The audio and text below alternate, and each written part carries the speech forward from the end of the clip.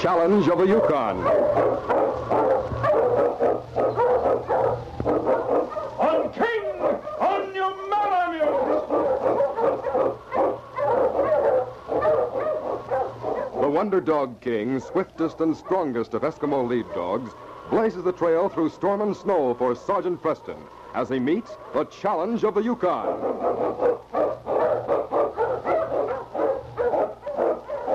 Sergeant Preston was typical of the small band of Northwest Mounted Police who preserved law and order in the new Northwest country, where the greed for wealth and power led to frequent violence and bloodshed. But in spite of the odds against them, Sergeant Preston and his Wonder Dog King met that challenge, and justice ruled triumphant.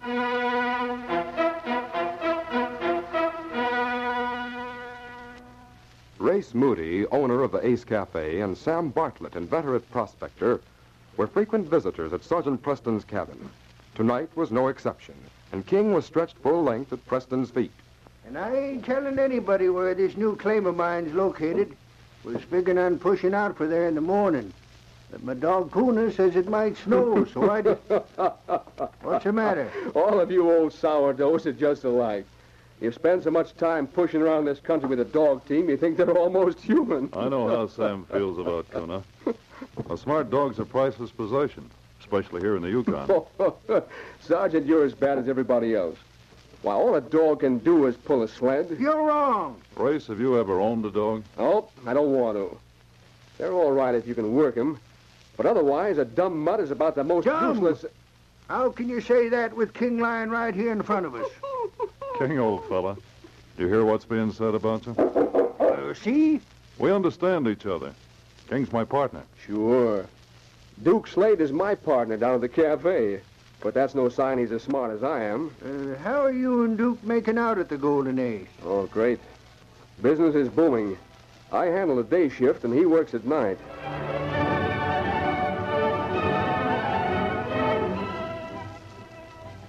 The mention of Duke Slade's name reminded King of something he wished he could tell the sergeant. It had happened that afternoon. Slade was a short, thin-faced gambler who carried the stuffy smell of whiskey and cigar smoke. King remembered how sharp and cold the air had been that afternoon when he'd been running along a snowbank trail. Suddenly, the great dog stopped and sampled the air. His keen ears caught the sound of rasping hoofs in the partly frozen snow. A frightened antelope was plunging frantically down the slope, and a short distance away, a man, Duke Slade, was leveling a rifle. That critter is just about the right size if I can nail him.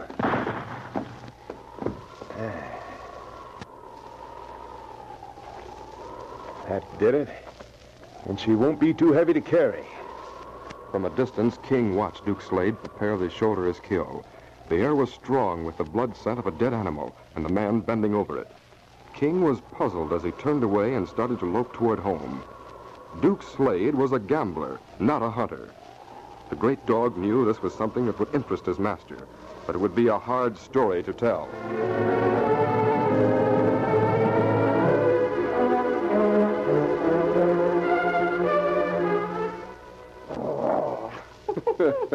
Listen, now what's the matter with him? Oh, nothing. He's just talking to me, that's all. Yeah? What's he saying? I don't know yet, Race. But if it's important, King will find some way to make me understand. Won't you, boy? If I didn't know you had pretty good sense, I'd think you were as crazy as Sam here. Oh, is that so? No, King. You stay here. I'll go to the door. Hello, Sergeant. Is Race here? Hello, Duke. Come on in. He's sitting right over there by the stove. What's the trouble, Duke? Oh, nothing. Just closed the cafe. I'm on my way home. Oh. You're missing something, Duke. I'm learning all about talking dogs. Pull up a chair, Duke. I can't stay. Had a hard night. I just poked my head in to see who was here. Wait a minute, Duke. My place is just the other side of yours. I'll walk along with you. All right. Hope the weather holds out for your trip north, Sam. Here, let me help you with your pocket. Thanks, Sergeant. Thanks a lot. Well, good night. Good night, Race. Good night, Sam. Oh, you don't have to worry about the weather. That mutt dog of yours will tell you when it's going to snow. Sure you will. And I'll listen to what he says, too. You do that, Sam. Good night. Good night.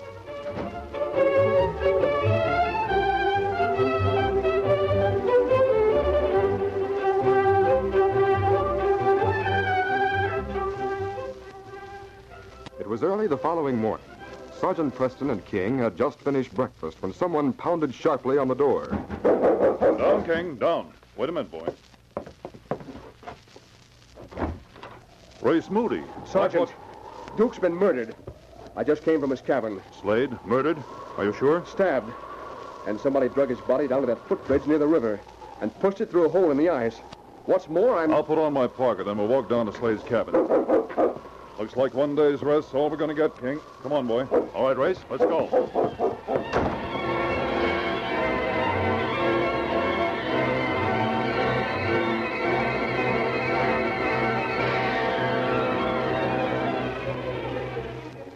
The interior of Duke Slade's cabin seemed to offer ample proof of everything Race Moody had said. There was every evidence of a violent struggle, chairs and table overturned, and reddish-brown stains on the floor. Quiet, King. It's easy to see what happened, Sergeant. Duke was killed and then dragged down to the river. See the tracks and footprints in the snow? They lead right down to the riverbank. It looks that way. Did Duke have any money on him last night?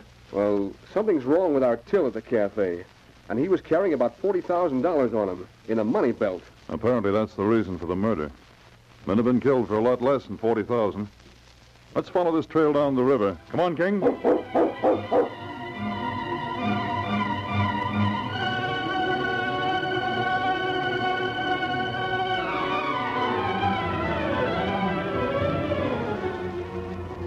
Running ahead of Sergeant Preston and Race Moody, King reached the frozen river a few moments later. There were well-defined footprints in the hard-packed snow.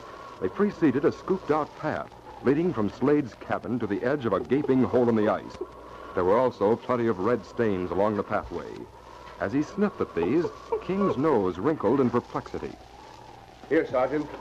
You see what I mean? Drug the body down here and... With this current so strong under the ice, there's no way to tell for sure until next spring after the thaw. Another thing. See these sled tracks, Sergeant? Heavily loaded and pulled by a 6-dog team. Exactly what I figured. The killer knifed Duke, stole the money, and then headed north. You may be right. I'm right about something else, too. I know who did it. You do? Sam Bartlett. Sam Bartlett? Well, what makes you... I discovered the murder about an hour ago. I always come over to Duke's place the first thing every morning. That doesn't prove anything. Wait a minute. On my way up to your place to tell you about it, I met Charlie Firth and old man Steinbaugh, who owns the restaurant. They both saw Duke and Sam Bartlett together last night, going into the cabin. Oh, what of it? You know they were together when they left my place. That doesn't mean Bartlett murdered Duke Slade. Oh, but it's mighty suspicious. That old codger knew Duke was carrying money. Now, what could be simpler? Knifing Duke, robbing him, hiding the body so there's no evidence, and pulling out for that imaginary gold claim he's got someplace. Bartlett's gone. I found that out. Well, all of that's circumstantial evidence, Race. Yeah, maybe it is. But you can't argue the fact that Duke is dead. And who killed him? I don't know. That's what we've got to find out. How? Get on the scent, boy. Yeah, look. All that hound smells is of blood.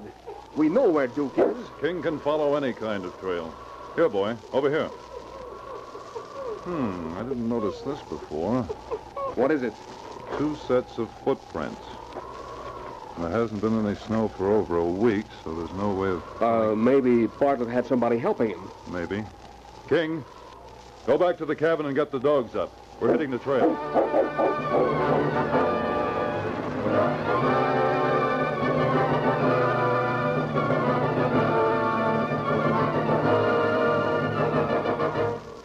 It was an easy job to pick up the trail of footprints and sled tracks. King ran well in front of the sergeant, his head low and his powerful legs breaking a path for the dog team to follow. Whoa, you Malamutes! What's the matter, King? Sounds like King's found something. I'll look. What is it, boy? More trouble, Sergeant? Oh, look, there's a split in the trail here. The dog team, the sled, and one set of prints follow the canyon, and someone else is headed west into that draw. Sam Bartlett's driving a dog team. We know that. He's the one we want to trail. I wonder who these other prints belong to. Well, maybe some trapper or prospector. What do we care? King seems more interested in these. That mutt's loco. We've got to get going, Sergeant, before this blizzard closes in. Yes, I know. All right, King, lead off. We're following the sled tracks. What's the matter with him? I don't know. On, King, on!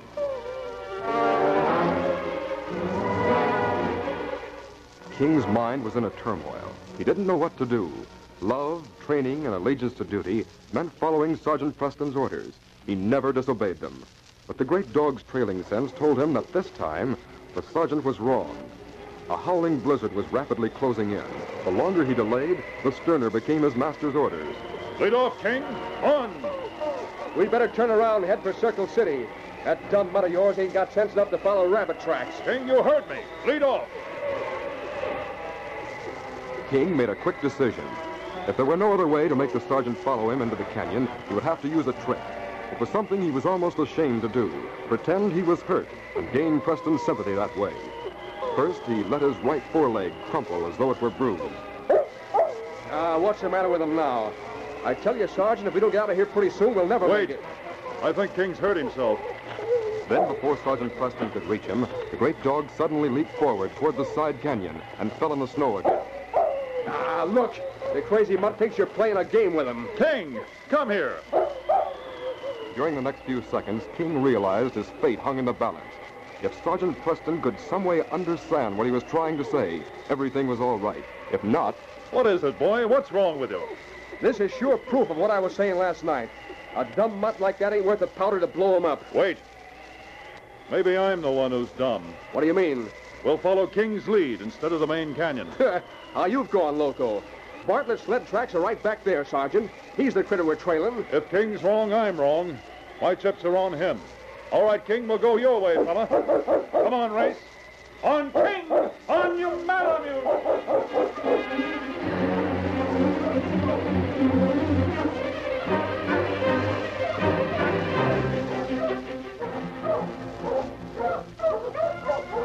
It was less than an hour later, at the base of a steep cliff, that King reached the trail's end.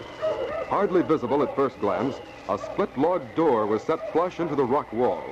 The great dog didn't know what it meant, but he was sure that Sergeant Preston would solve the mystery in short order. Ho, ho, Malamute! What? Well, I'll be doggone. Look at that, Sergeant. A wooden door, right in the mountain. What do you suppose it is? We'll find out soon enough. Come on.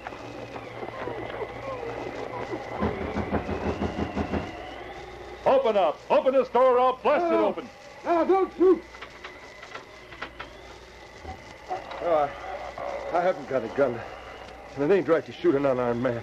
What? Come in. Duke! Duke! It's really you. What do you... I thought you were murdered. Yes, it seems to me, Slade, that you've got a lot of explaining to do. Well, I guess there's no use lying. You must have figured it out or you wouldn't have trailed me up here. You see, I shot an antelope yesterday afternoon, tore my cabin up and put the blood on the floor. Then I dumped the critter's carcass through that hole in the ice. Well, I figured you'd think I'd been murdered, and then I'd get away to the States with the gold.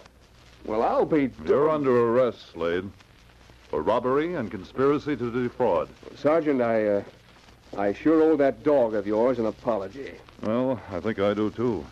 He was the only one smart enough to know the difference between antelope and human bloodstains.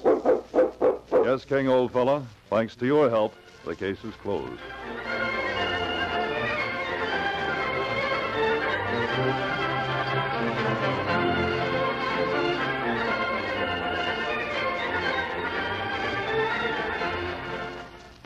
These copyrighted dramas originate in the studios of WXYZ Detroit.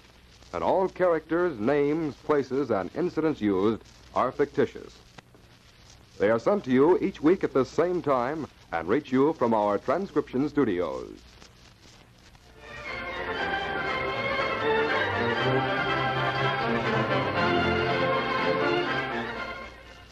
Al Neal speaking. This is the Michigan Radio Network.